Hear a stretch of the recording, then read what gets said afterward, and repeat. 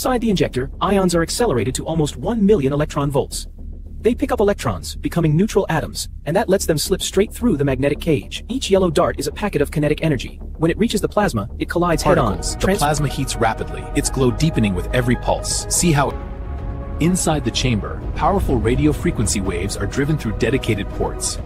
Each beam pours energy directly into the magnetically confined plasma. As the waves couple with the charged particles, the plasma heats rapidly. Tokamak, Its glow. The central solenoid, this stack of copper-bronze coils, drives a strong current through the plasma. Around it, poloidal field coils shape the magnetic bubble. Blue toroidal fields wrap the ring. Green poloidal fields thread through them. Together they braid into. Inside the injector, ions are accelerated and then converted to neutral atoms. With the charge stripped, the particles slip through the magnetic cage. Each yellow dart carries huge kinetic energy. When it slams into the plasma, that energy is handed over directly, driving the temperature sharply upward. The result, white-hot superheated fluid leaves the tokamak and moves the power block. Inside the heat exchanger, it transfers its energy to water, turning it into high-pressure steam. The steam jets across the turbine blades, spinning them at thousands of revolutions per minute.